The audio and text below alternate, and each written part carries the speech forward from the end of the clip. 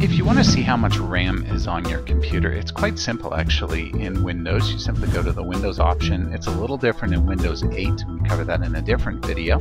But if you want to see it in other versions of Windows, you simply go into Windows, click on the control panel, and then you can click around in these and find where things are. But really, I just prefer to search. Just type in RAM if you're looking for the amount of RAM that's on your computer, and you can simply say show how much RAM is on this computer, and then you can see, oh, I've got 16 gig of RAM running on this computer and my processor speed is this, and you learn a little bit more about what's going on with your computer.